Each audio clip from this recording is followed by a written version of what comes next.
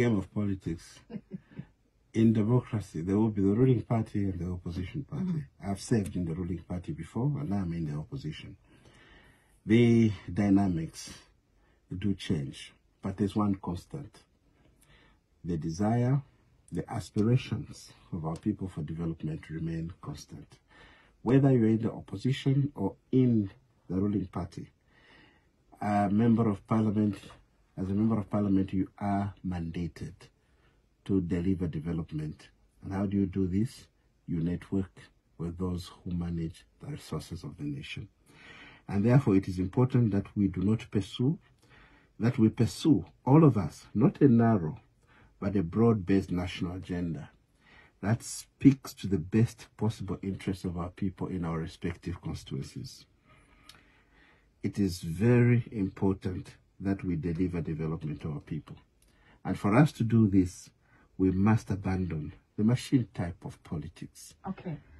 Let's try to pick another caller. Hello, you are through to the program. Work with the executive, either at presidential level or at cabinet minister level, or indeed at any other executive function level, to ensure that matters that affect the people are addressed. It could be matters to do with education, could be matters to do with health, could be matters to do with water and sanitation, road infrastructure, markets, empowerment. Remember that the role of the executive is to manage the state.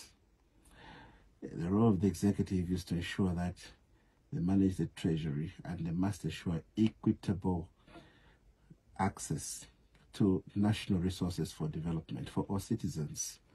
And therefore, any member of parliament, be it from the opposition of the ruling party, must engage with those that are managing the treasury to ensure that plans that he has at constituency level reflect in the national development plan, and ensure that they are funded sufficiently to ensure that development trickles down to the constituency.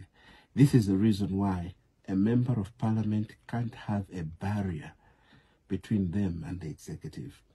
It is a shared delusion that there should be a Berlin Wall between the opposition member of parliament and the ruling party ministers or the president.